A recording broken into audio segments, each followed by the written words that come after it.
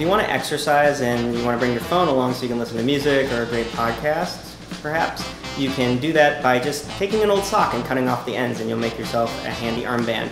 Generally speaking, you'd want to use something a little bit longer than this, so you can use the tube of the tube sock, but if you've got an old sock, you can make it happen. All you need is the sock, some scissors, and a little bit of your time.